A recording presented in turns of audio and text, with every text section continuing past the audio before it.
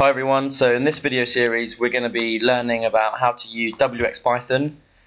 wxPython is a tool for creating GUIs, graphical user interfaces, and the interesting thing about this series will be combining that with Matplotlib, so generating a GUI which allows us to kind of live update some Matplotlib plots. So we're going to create something along the lines of this application we have here called soil yield surface PYW file.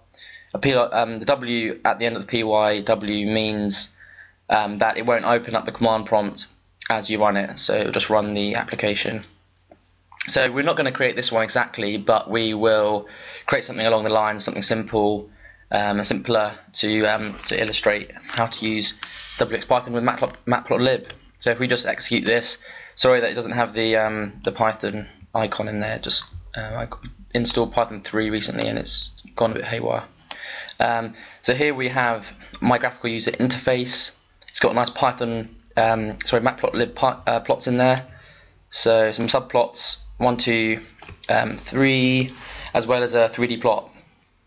So if we just look at this interface, you can see that there's radio buttons, there's spin controls, there's buttons, there's sliders, all sorts of user interface kind of tools to allow us to control our data.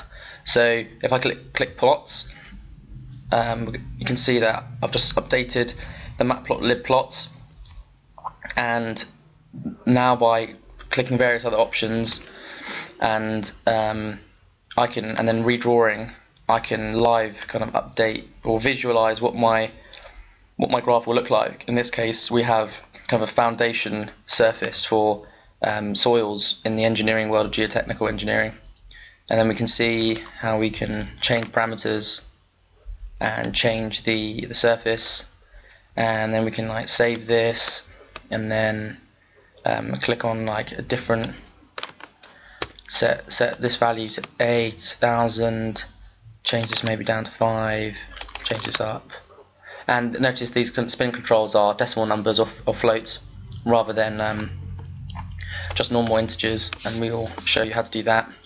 And if I think I clicked save plot selection already, so if I draw my plots, save selection, I can now plot the selection, a nice comparison, and now we can see how those parameters that we changed, how that changed the envelope, this yield surface, and we can compare them.